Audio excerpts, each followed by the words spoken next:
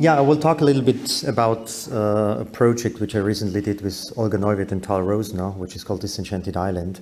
I've been working with Olga now about 20 years on many different aspects on spatial audio.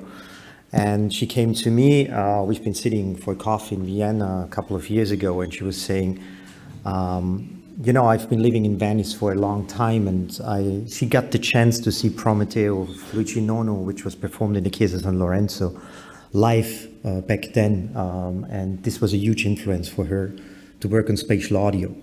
So this church, which you can see here, is the Chiesa San Lorenzo. So originally Prometeo was meant to be played in the San Marco church, but then they changed plans and they moved into the Chiesa San Lorenzo, which is in a little hidden part of Venice. So the church inside is somehow broken down and it is closed, so you cannot access it. When she was living in Venice, she was very sad that we lose these acoustics, because for her, this acoustics was very special.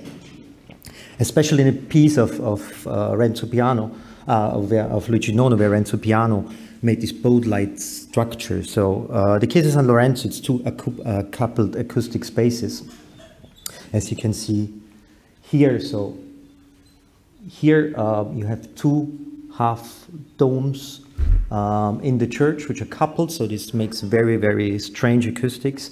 And they built in this boat-like structure with a reference to the Venetian school, to Willard, to the Gabrielis, to have musicians surrounding the audience a little bit higher on the balcony. So you can see it here on the picture.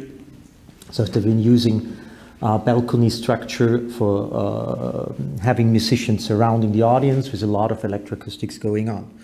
And so we've been sitting in the coffee and she was saying, so I would like to use the acoustics of the church, knowing that it's not accessible anymore. I would love if you could capture it, if you could preserve these acoustics.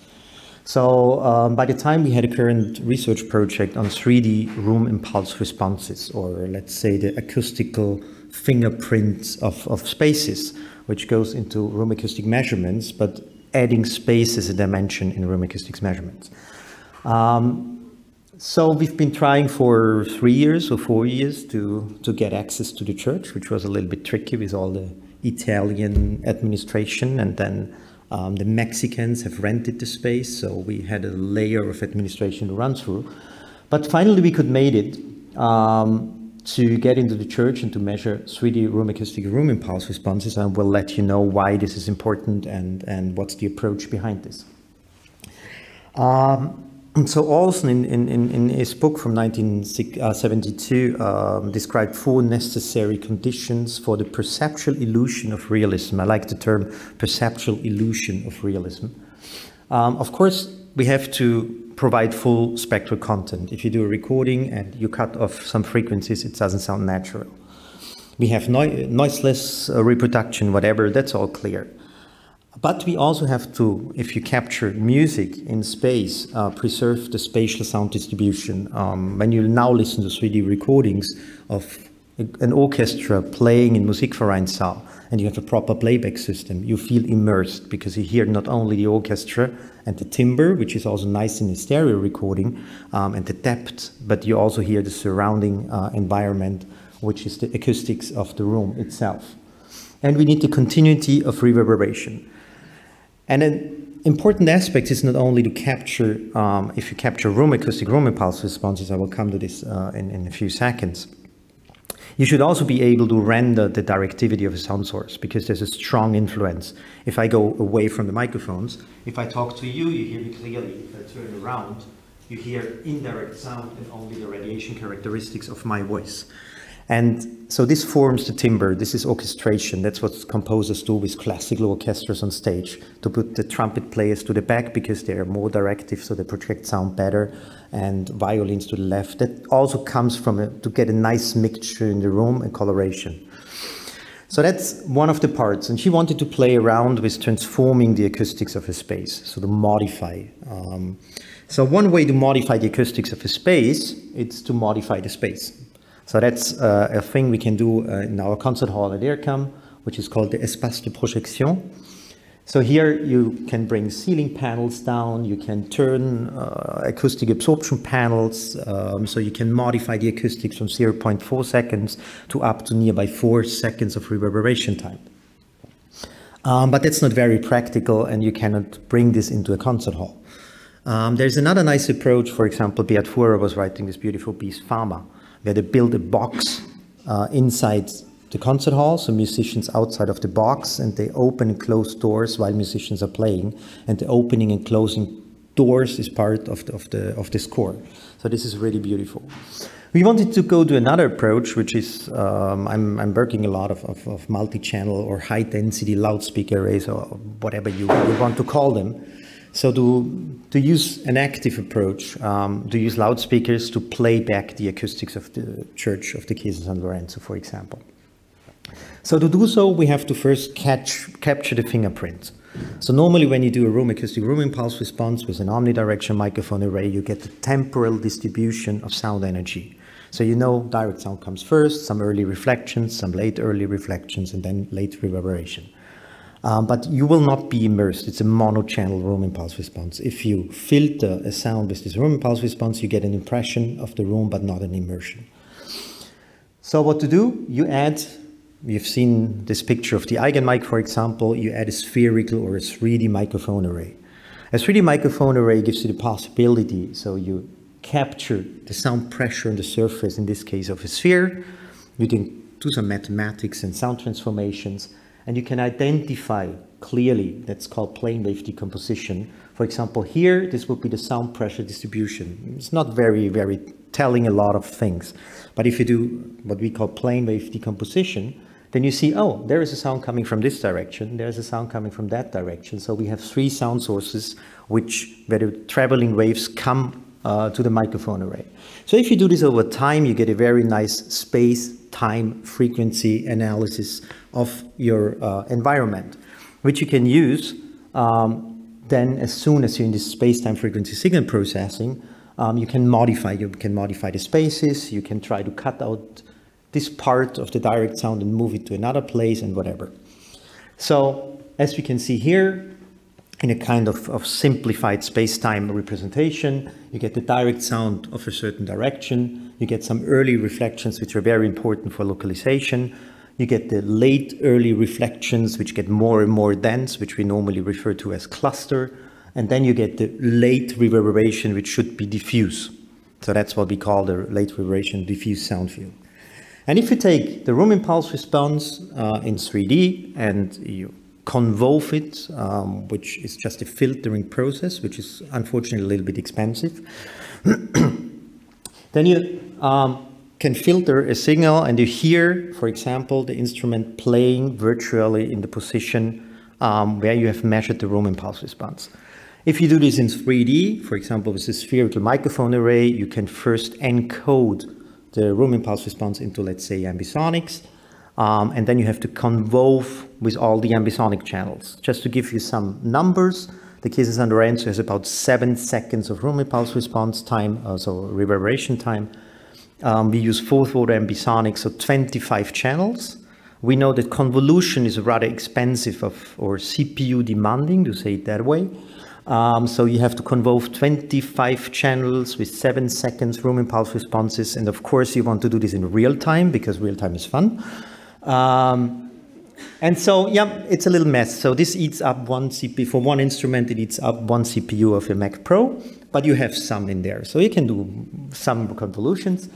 And you can try to bring it a little bit down, knowing that the very important part, if you take out the diffuse sound field, which is coming from all directions, so there's not a lot of information on directivity. If you take this first part, which is mostly often less than 100 milliseconds in convolution, so the direct expensive filtering, and you model this late part, you do some signal processing, denoising, modeling, and then you take an artificial reverberation, which is less expensive, and you extract the control parameters, then you can replace this by a less demanding filtering process, which also gives you better control over this tail.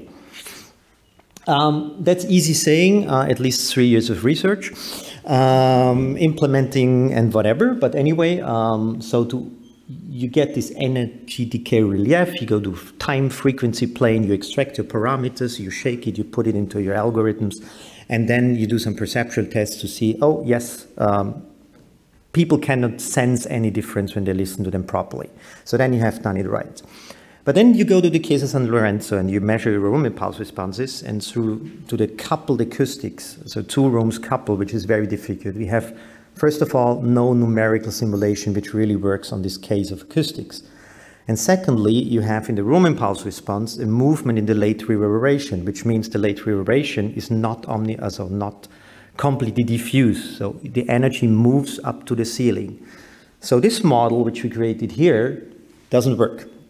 So we had to convolve, we had to use some CPUs, but that's fine. And the second thing is she didn't want only to capture, take a picture and just project the acoustic picture of the church. That's a little bit annoying. So you want to tweak a little bit, you want to modify a little bit, you want to change a room from being big to small. You want to move sources around. If you want to move a source around, you have to measure for each position of the source. So then there's the question how to move, how to blend from one position to another. So there's a lot of signal processing going on. That's just an example who shows you, like you may know the software we create, which is called Audio Sculpt, so sculpturing audio in time frequency plane, where you have a partial which you don't want to hear in your sound, so you wipe it out. You go to the frequency plane, you delete it, go back to time domain, and everything is fine. And so we try to do the same, but we add one dimension. You say one dimension is not a lot, you add space. But if you go from time frequency to space-time frequency processing, then the pain really begins. That's where mathematics comes in, but finally we can do so. So here you see an original 3D room impulse response for one frequency over time and just in the horizontal plane. You see one annoying reflection here where you say, okay, I want to wipe this out. So that's the resynthesized one going in the mathematical model and back just to see, does it work if I do not modify anything? And then you can clearly show that you can, by doing some signal processing, windowing in all these domains, you can wipe it out. Okay, so we know this works now. The next thing is you want to, as I said, for this illusion of realism, you want to add sound source directivity. If you want to add sound source directivity, you do not only have to capture with a spherical microphone array, but you also have somehow to model the radiation characteristics of a source. So what we are using here, that's measurements we did in the Opera Hall at the Salzburg Festival.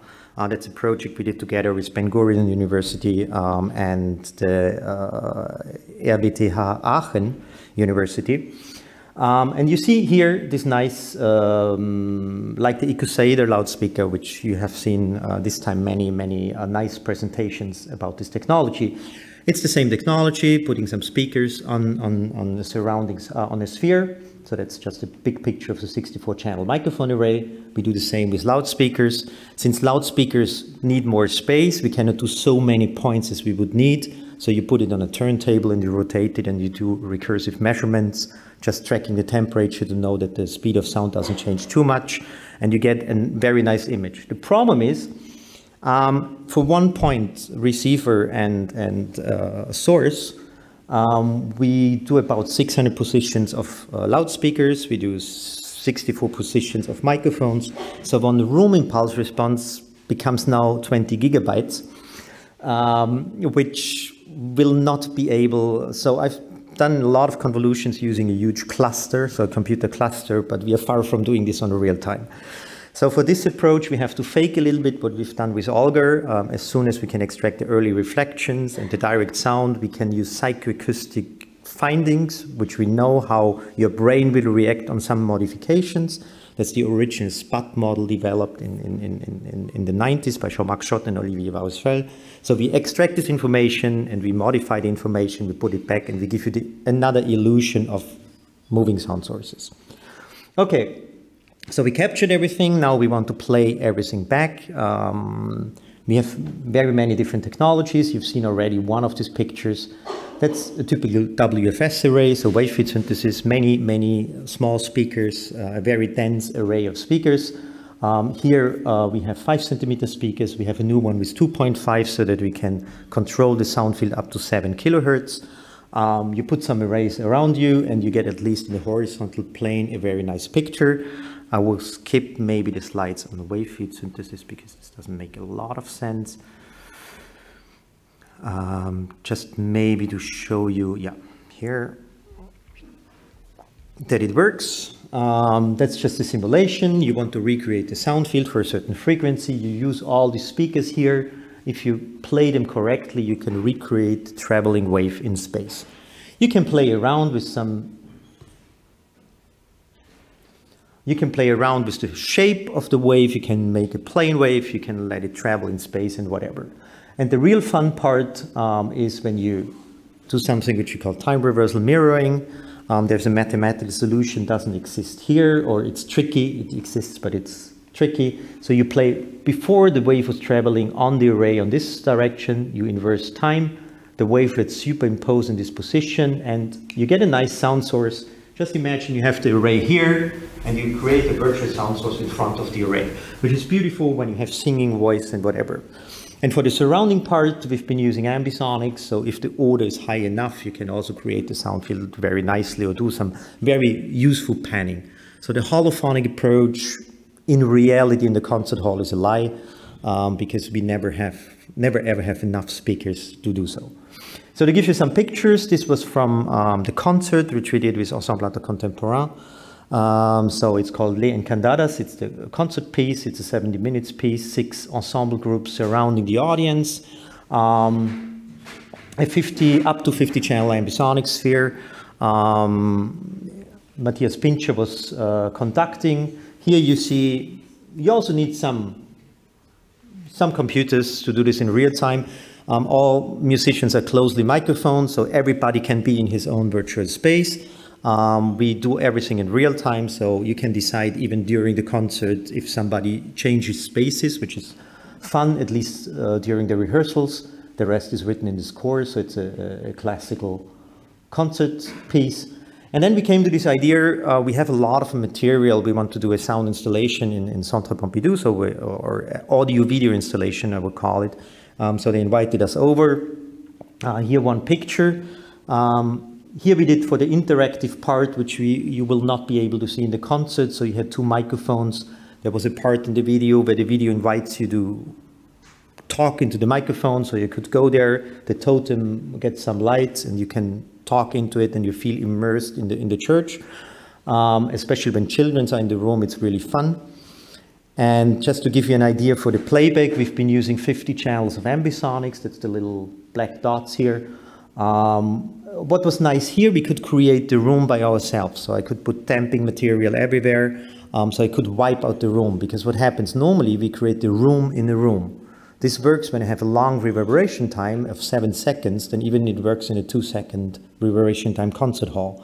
If I would want to recreate this room here into a concert hall, it just doesn't work, because it's masked by the acoustics of the concert hall. So that's a huge problem by this virtual room in a room concept. And we had, for some voice effects behind the screen, I can't remember, I think 64 channel wavefield synthesis array. So we made an adaptation for the Kubus. My colleague Clément Corneau he's sitting here, but also now in the Kubus, because he's adapting a piece for the Kubus, which will be played this evening. So when you listen to the piece, there is a part in the middle where we just recorded silence in the church. It's a very, very different question how you can transport the feeling of being in a room without being interactive, without interacting with the room, without making noises yourself.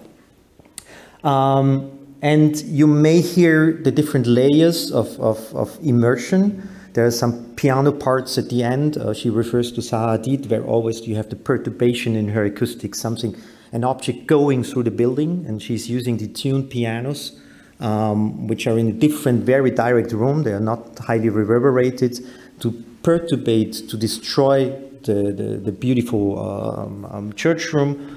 And yeah, so you get a representation this evening. I cannot join it because I have to catch my train in half an hour.